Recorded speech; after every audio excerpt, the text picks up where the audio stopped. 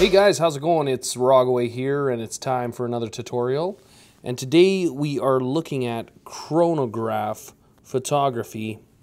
And what is chronograph photography? Well, let's just take a quick little Google search for that. I'm going to show you what it looks like.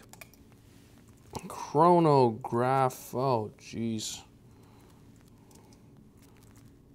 Photography. All right, chronophotography, as it's known. This is what we're going for. We're looking at a sequence of actions. All right, there's a good example, and we're trying to build motion into our photos by showing a frame-by-frame composition. All right, so that's what we're going to look at. We're going to look at how to create this and how to edit it in Photoshop. So let's get started. In your folder here, I got a file called Setup. I'm going to open that with Photoshop. And so let's let Photoshop run here. And it's very important that you do a setup photo. All right, it's going to set the tone for the rest of your photos that you take in the sequence. So there's my funny looking son here, who is making a very funny face. And what we're going to do is we're going to go here and adjust for the color in the scene here. Going to just tweak it. I might go and set the white balance off of this brick back here because it's kind of a neutral gray. And we're just going to tweak it a bit. All right, we're going to get it to a point where we're happy with how it looks. And I'll tell you why this is very important in a sec. Okay, so that's not bad. Now, the important thing is when you're doing chronograph photos that you have a sequence of shots that are taken from the exact same viewpoint. My camera had to be in the exact same spot. It's on a tripod, and it had to be set to burst mode so that I was able to capture each frame of his movement. This photo that I'm working on is strictly for setup only. I've just adjusted my colors. I'm going to go to presets, which is up in the top right here, is second tab from the right. And I'm going to make a new preset by clicking this new button down here, and I'm going to call it Chrono. I'm going to hit OK. I close that window very quickly, but what this does in a preset is it saves all of your settings. All our color settings, all of our lens settings, all of our advanced settings, everything. So I'm not actually going to open this image. I'm going to hit cancel. All I wanted to do was create the preset for the color. So I'm going to hit cancel. Next, what I'm going to do is I'm going to go to the first shot of the sequence. I'm going to show you what the sequence looks like first. So we got him coming into the frame. We got him kind of jumping and doing a roll, Chinese get-up, I believe it's called, and then he kind of does a spin, and he's laughing as he goes out of the frame. And there's the total movement through the scene, and there's the setup, obviously. And you can see a little bit of camera shake as I was doing the shots. It could have been the wind, or it could have been just me shaking the camera as it's going off. But let's go to this first one, and let's get it open. Okay, so the real excellent thing about the preset is now we just click the preset tab and we click Chrono, and that color is all set up to exactly how we just set that setup file. So I'm going to hit open image. And his file, or the image, is going to load. And there it is. And so we've got one frame of his actions on a background layer. And we're just going to move that over. Now we're going to open up the next one. Same deal. We're going to hit Chrono. Everything's set up, and it's very important that the color is exactly the same. I'm going to hit open, and it's going to load, and now we can at least get started. This is very repetitive. And once you learn how to do it, you can do them very quickly. So we got the first frame of his movement and we got the second one. What I'm going to do is I'm going to hit Command A to select the entire canvas. I'm going to go to Edit, Copy. Whoops, just one sec. Go to Edit, Copy, or Command C. And I'm just going to jump back to this one. I'm going to press Command V or Edit, Paste to put that directly over top of the other image. Now you can see there's a little bit of camera shake. That shouldn't matter very much for the sake of the tutorial. Let's close this image now. We're not going to need it. We're going to only be working on this one file. So now we have a layer with his second frame and his first frame both in the same one. And what we're going to do here is we're going to add a layer mask. So we're going to go down here, add a layer mask. We get our layer split, and we're on the layer mask. We're going to go to our paintbrush, and we're going to make sure it's set to black. That's really important because it's going to hide the parts that we don't want to see. And I'm just going to set a brush of about, let's start at about 50%, and let's see how that looks, and adjust from there. Now, one important thing to note, if you'll notice my cursor is the shape of the brush. If you ever see it like this, where it's a crosshairs, it used to drive me crazy because I would be helping a student. I didn't know how to switch it back. You just go to the cap locks key, and it switches back and forth between a crosshair and a brush, the brush size. So now all I have to do is paint over the area where his first action happened. All right, like that. Now, why does this work? A couple students or people are confused as to why this works. Well, all we did, put the second frame over top of the first one. If I hide that lower background layer, all I've done is basically made a clear part. I could have done it with an eraser, although I prefer to work with layer masks. I made a clear part here so that his first frame is showing through.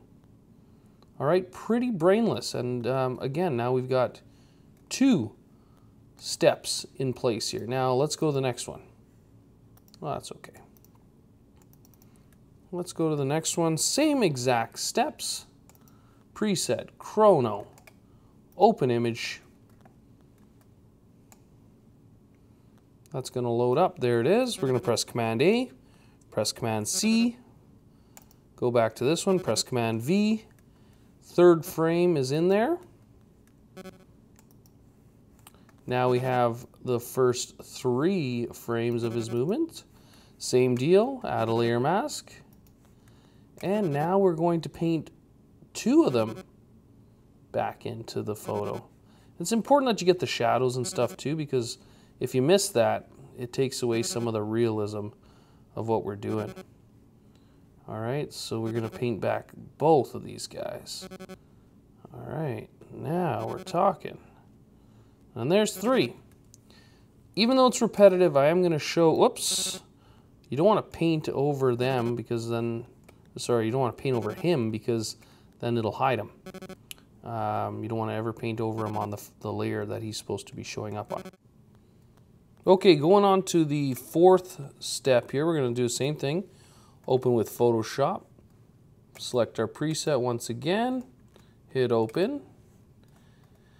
Exact same steps, like I said, so if you're doing a huge one of these, it does take a while. Command A, Command C, Command V. Okay, now layer mask again, and paint back the last 3 steps. All right, almost okay, good.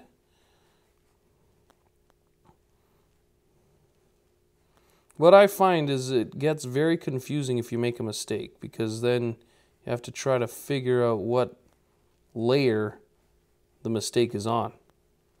All right, especially if you notice it later on while you're, working through it.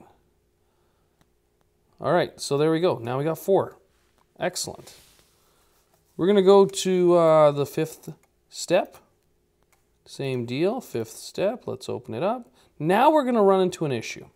I'm gonna show you what it is and how to fix it. We're gonna go to Chrono, same deal, open up. I'm gonna close my other tabs because they're just taking up memory. Command A, Command C, go to the first one, Command V, and let's just close those tabs like I said. I don't wanna save. Don't want to save. Okay, here's the problem with this one. As you can tell, his hand and his foot are overlapping in this particular sequence. So we're going to do the same thing. We're going to add a layer mask. We're going to paint back the other guys, except we're going to be very careful where the overlap is taking place. All right, so we're going to paint them back. Okay, good.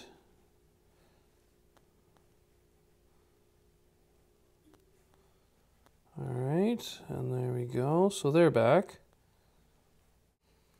Okay, so let's just zoom in on that spot, like I said, where the overlap is taking place. Whoops, a little too close.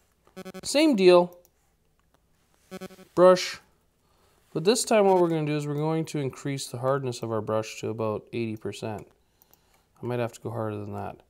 And we're going to very carefully here, probably I should have brought my brush size down too. We're going to very carefully paint over that area without ruining any of the existing image that's there. Ooh, I missed some of him there.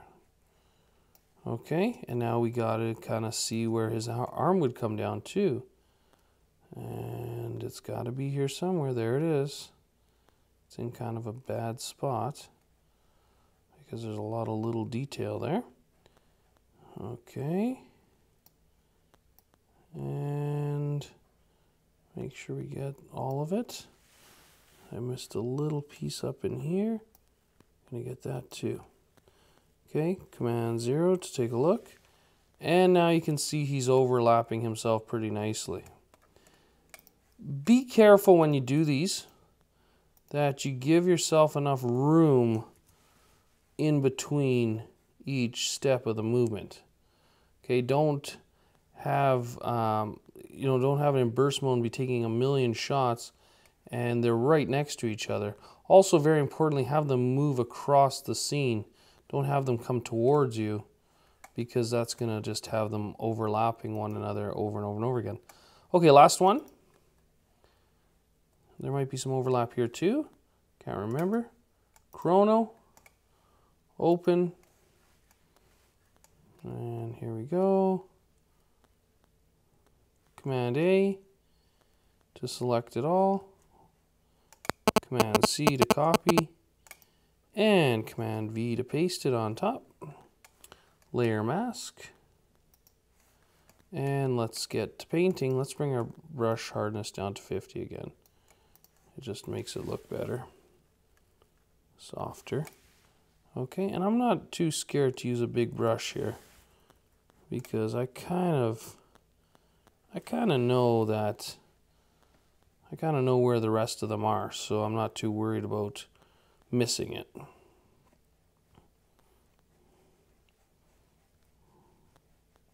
Okay, it's looking good.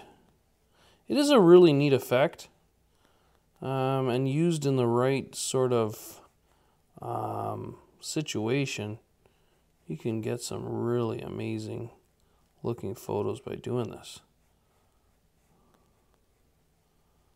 All right, coming along. Now, because my camera moved a little bit, the bricks aren't perfect, but if I wanted to spend some time fixing that up, I could. I'm going to zoom in on his face here and just go a little more carefully there to make sure I don't cut off any parts. And it looks like we got some overlap there too. So same deal. Go slowly up to, and I didn't change my brush because I'm just going really carefully. But there we go.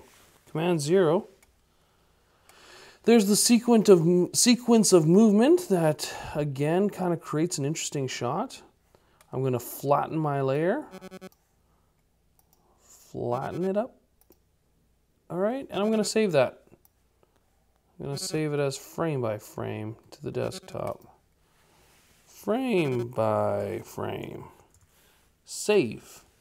All right, so not too challenging. Repetitive, but not too challenging. I'd like to see you guys take some of your own chrono photos, see what you can come up with. Maybe have a friend run by, or maybe skateboard or whatever. I'd like to see some creative use of this effect. Hopefully that helps. Till next time, see you later.